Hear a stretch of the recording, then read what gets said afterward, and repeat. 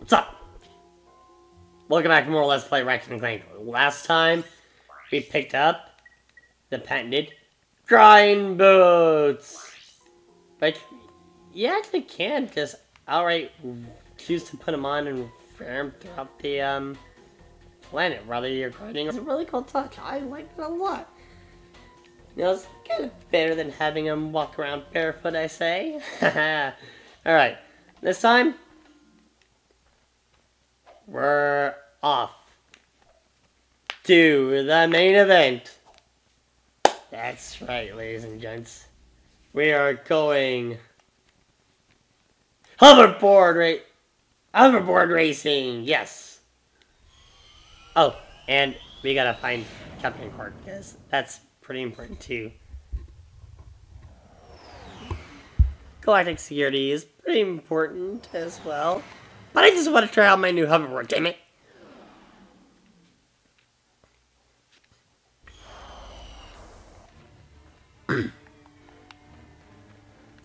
Okay. Go to the vendor. Actually, I think we could have bought this a while now.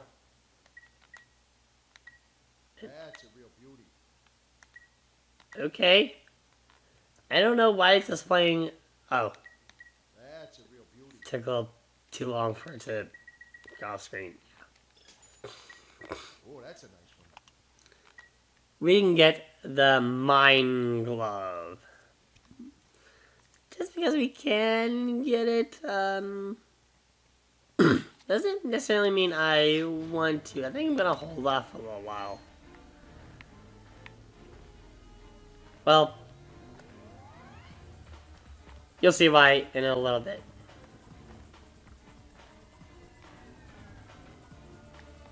Actually, yeah, I think I will go for the, shouldn't spoil it outright. But, that over there, that is an extermibot. We've seen this guy in the, the infobot saying hi to Darla Gratch. I.e. TJ, which is waifu. don't deny it, you know it's true. I mean, you've seen the video like 7 times. Anyway, that tank is basically less than durable. Yeah, one bomb glove will get rid of it. So it's kind of weak sauce. Can I hit it, please? Thank you. Kind of wasting my bombs there. I know, just for the sake of getting a few bolts. Like, if you take into consider math, I actually wasted a couple. But oh well. Let's not get greedy. He says after getting a bunch of bolts now. You see that circling in the water over there? Yeah, that right there is an enemy, but at the same time, that is a shark-gator just swimming in circles in these waters. You gotta stay out of that ocean, otherwise you will die in one gulp.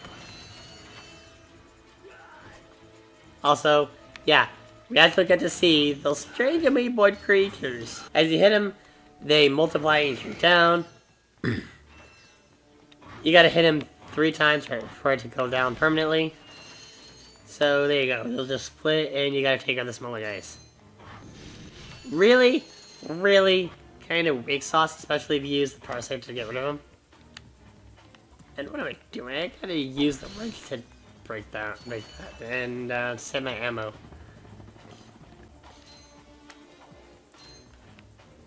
Even though money is actually sparse, it's not exactly all that plentiful, so you gotta be careful about that kind of thing. Also, so many exterminabots, what am I gonna do? I'm doomed! Oh. Wow. Okay, I just blow them up with ease. One thing I do like is the fact that that even your older weapons, no matter how far you get in the game, does have legitimate uses. Like for instance, you can just burn these guys with the pyrosector, which is actually the best way to get rid of these guys. We can use the blaster to get rid of these guys as long as they're moving around. You know what? Okay, I'll be the first to admit, that's not exactly the best strategy, but as long as they can remain somewhat at a distance and use it, it's really not that bad. Just gotta keep circling around. Okay. As I explained it, it does come up as, okay, it's not really a good strategy to use the blast strike as a summer boss specifically. I guess, okay, the jig's up. I might as well come clean. That is Loki saying that's not the best strategy to use as I was actively demonstrating it.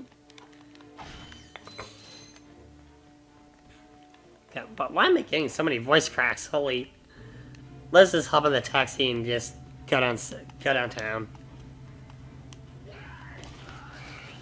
We see a bit of a war going on. Somewhat. And no surprise. Why did I think I can open the quick select while on the stationary taxi? Why did I think that would work?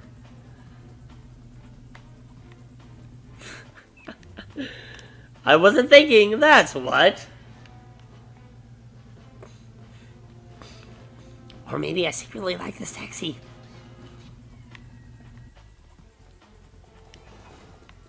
Yeah. Typically, the exterminator bots will win out against enemy voids, which I kind of like to see because, well, that just means they're competent at their job.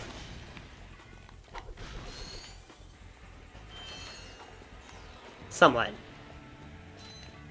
They still can't catch a Lombax. It's really amazing just how useful the damn bomb glove is. Unless they copy what I was doing earlier with the blaster, in which case...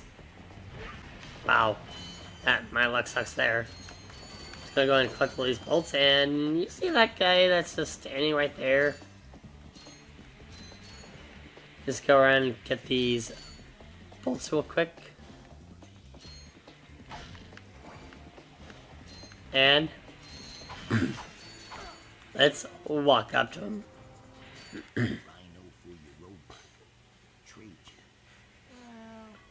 Okay, Ratchet. I'm kidding. Sorry, he's not for sale. What's a rhino anyway? Rip ya a new one. What did you just say to me? R-Y-N-O.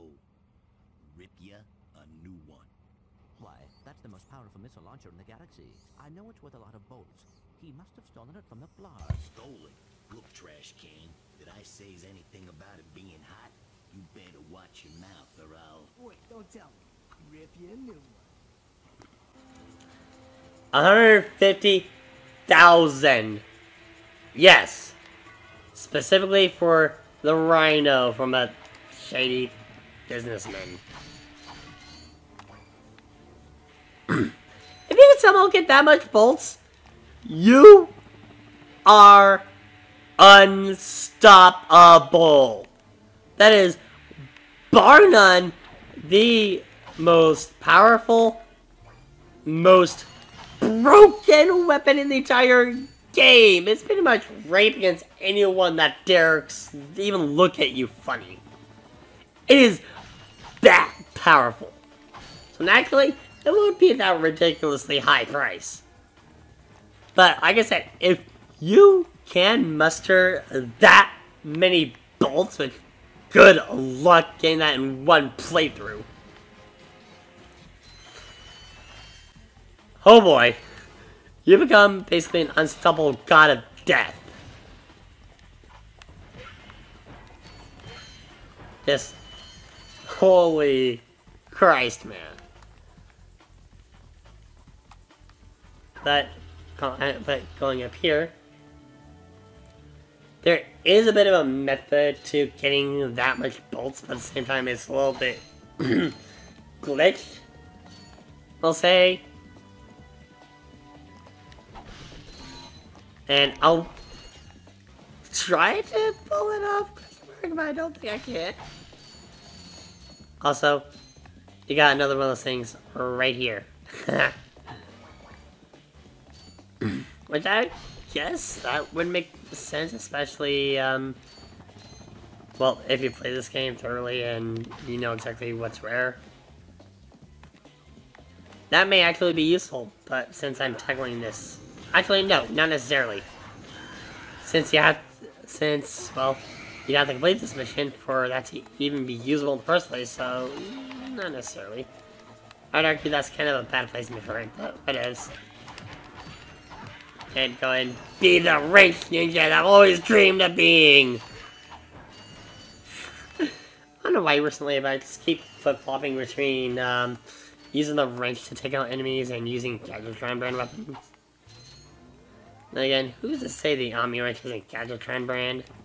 So, I guess technically, in a sense, I am using Gadgetron weaponry. Whatevs. Just want to go down this path right here. I don't think you necessarily need to get all the external bots, but I highly recommend you do so because, well, like I said, you do want to get as much bullets as you can. Okay, now this place. Look over to the left. There's a gold bolt right here, but these laser fence units, some will count as jump slots, and they don't hurt you whatsoever. Yeah, your guess is as good as mine as to why it does that. I mean, you think it would hurt Ratchet pretty bad, but no, it doesn't. You just won't jump above them. I mean, yeah, video game doesn't have to make sense. It is kind of stupid, but at the same time, it's also kind of comical. Excuse me, like that. Thank you. Alright.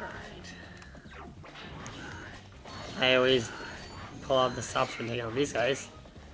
I swear the meat boys are just laughably easy enemies. Alright. So time to smash these.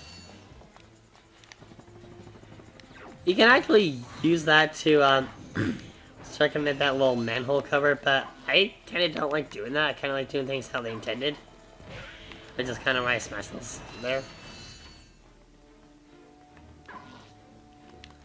There's really not much rhyme or reason for coming through here unless you tend to get those crates.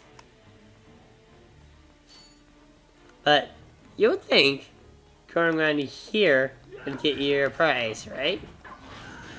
Right?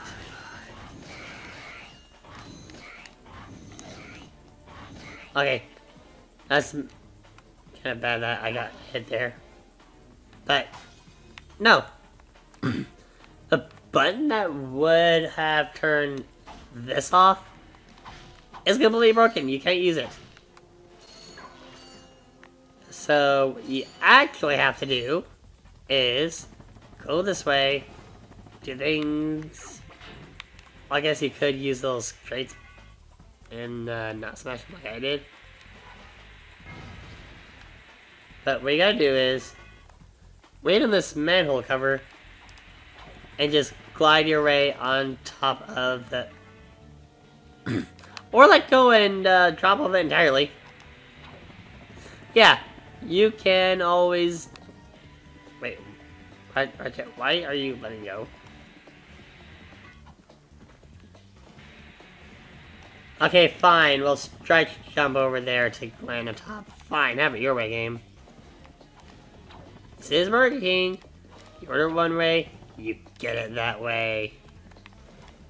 I don't know, I kinda have a bullshit drop-off! Yeah, that too. I guess that's what I get for bringing a Burger King. It's like, oh, why are you endorsing that woke company? I guess, in all honesty, I guess I can see why it seemed like I'm endorsing that company. I mean, after all, I did just reference its slogan. But I kind of have a little bit of a boycott of Burger King. And after all their bullshit propaganda involving the quote-unquote pink tax. It's like, oh my god, the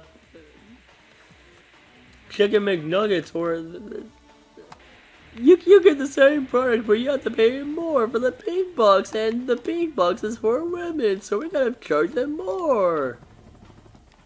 Kind of bullshit logic right there.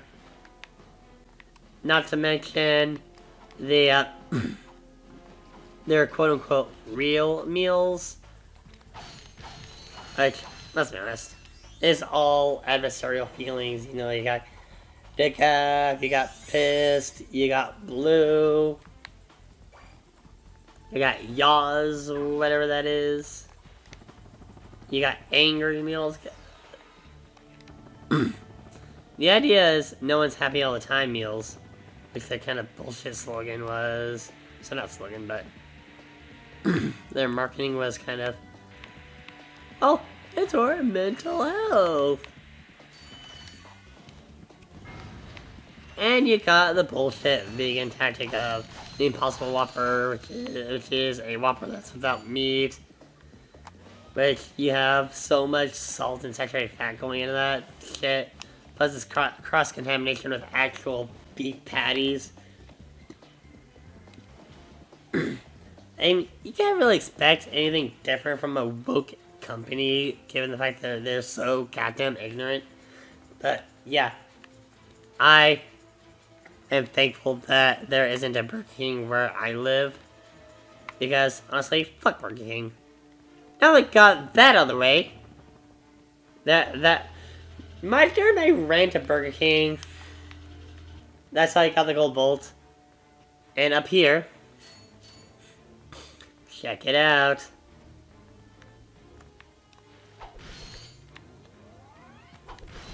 Okay, now I probably could just waste time grabbing all these.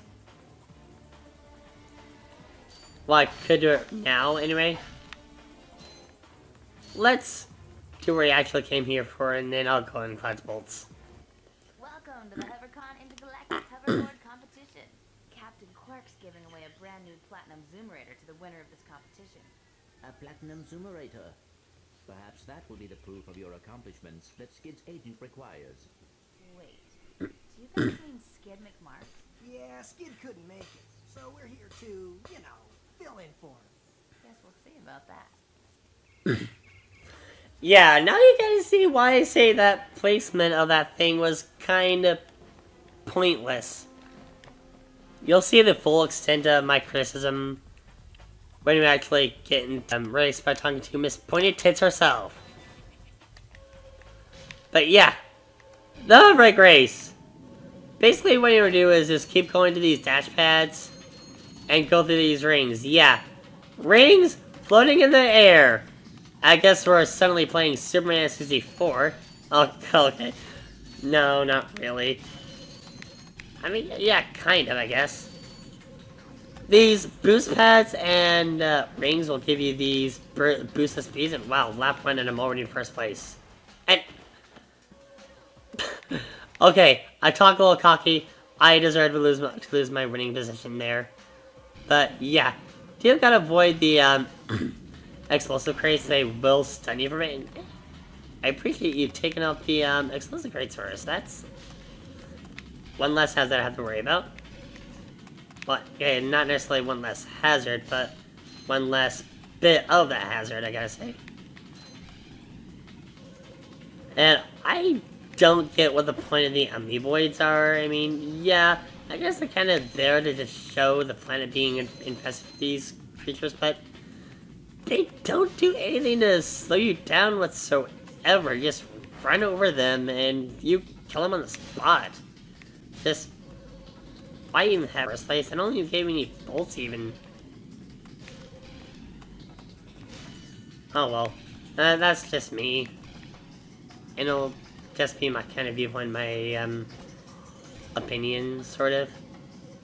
And okay, I don't even think I can win this at this point. Oh, of course, of course, of course, of course. Oh, you want to criticize me, huh? Well, take this, you motherfucker. I'm gonna combo you into second place and cause you to fail the race. I did not mean to exit there. There's a little bit of a glitch that if you fail enough times and just keep continuing, you will continue to hear the standard Blackwater City music. And don't get me wrong, it is a good song, but just, oh my god, wow. I was praising you, game. Okay, that's more my responsibility to not fail there, but still. I like the song good enough, but at the same time, if it's all you hear throughout the majority of the race and you're that bad at it, it kind of does get grating, you know, after a little while. Alright. That being said, gotta keep going at it, come on.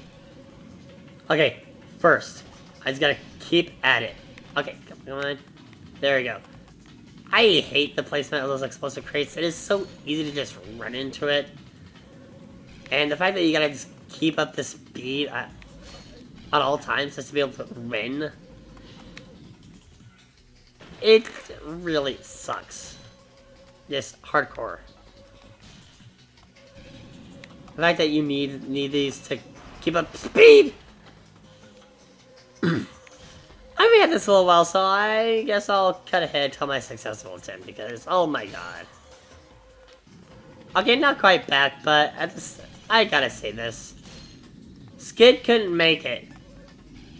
Who the fuck are we racing with, then?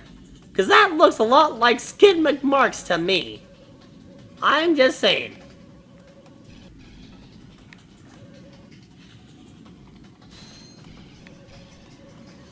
By the way, that jump I just made through, if you can pull off that glitch to get here without the hoverboard, use the taunter and get unlimited bolts. Hi folks, Captain Clank here. It is my distinct pleasure to introduce this year's HoverCon Intergalactic Champions. Let's give it up for newcomers. Ratchet and Clank.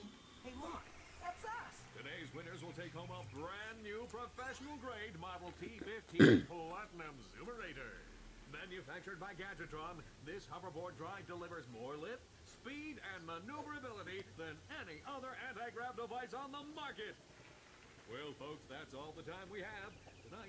Remember to set your infobot to the Quark Classic channel for tonight's episode of Dogfight Over Death Canyon, starring yours truly.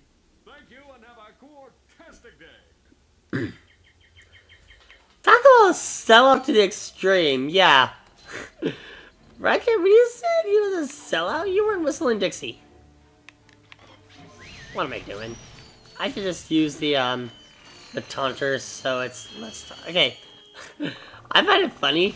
I was bashing on the taunter all this time, but at the same time, it can be really good for breaking crates. So, I don't know what I'm talking about, clearly, and I guess I was wrong to use the taunter all this time. It's a very, very good investment. And I say this unironically nowadays. I guess it just took this playthrough to kind of open my eyes to how good the taunter really is. Outside of combat. Otherwise, it's completely worthless and my criticisms on that still stand. But, whatever. Really good way to break boxes.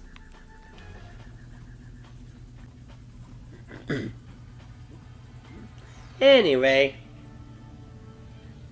now that we have official confirmation that Quark is definitely here, we're gonna say we actually meet up with him this time in the next episode, because this has gone longer than I expected. Well, with a little cutout here and there. Anyway, next time on Let's Play Ratchet and Clank, we will actually be meeting up with Captain Quark. And this is a brutal mission, let me just warn you right now. See you guys then.